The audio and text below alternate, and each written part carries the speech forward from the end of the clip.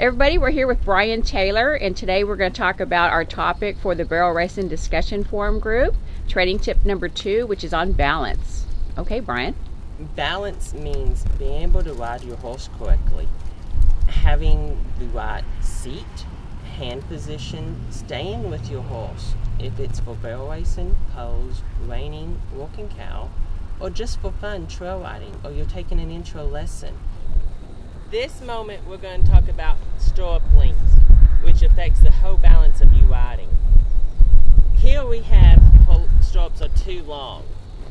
She doesn't have enough bend in the knee, which then keeps your butt down in the saddle. So what we're going to do is we're going to take this up.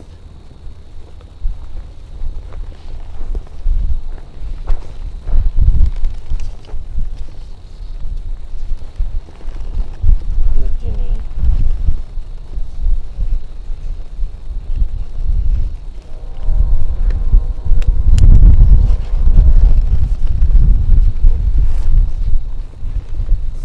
There we went too short, too much bend, and she's struggling to keep her heel down with her toe up, which is also going to increase her butt coming up out of the saddle right quick.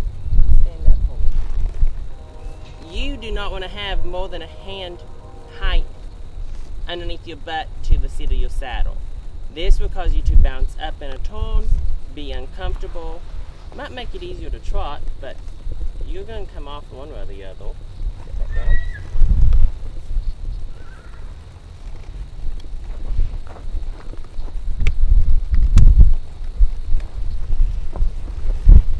Feel better?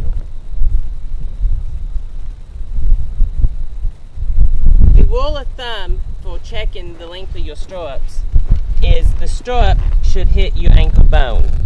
Her ankle bone's about right there at the bottom of her stirrup. How's that feel? This is a good fit to start with. Now, we may need to change it later, but this is where you begin. Stand up for me. See how much less room she has in her butt to stand up in? So she's going to sit this saddle much better on a barrel torn pole or just chasing a cow through the pasture. Okay. So you're going to come into your barrel, into your pocket. When you get to your check mark heel, you're going to set on your bottom and drive around the barrel as balanced as you can, keeping your weight in the middle. Now come up and drive to 2. Look up at me. Come into your pocket.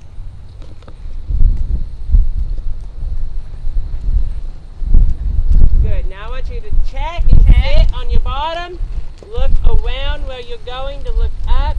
Now rotate up a little bit and send her to 2. Keeping the weight in the middle of your saddle while you're driving around the barrel, checking, and going to the next one is a very valuable part in balance. As you're approaching your barrel, you want to be in the middle of your saddle, driving your horse in. You want to be up, and when you come to your checkpoint, you want to set on your bottom and come on around, looking where you're going. When you're staying centered and balanced in your saddle, you are where you can pick and lift your horse up.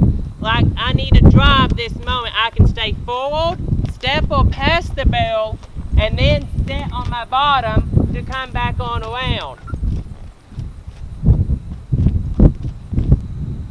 When you're riding and you're working on your balance, find you a professional to go walk with.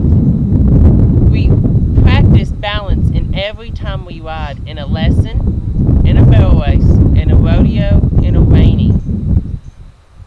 Just remember, it's about riding before you run. Being able to keep your seat in the saddle, staying balanced, contributes to everything. Driving, setting, handling, turning.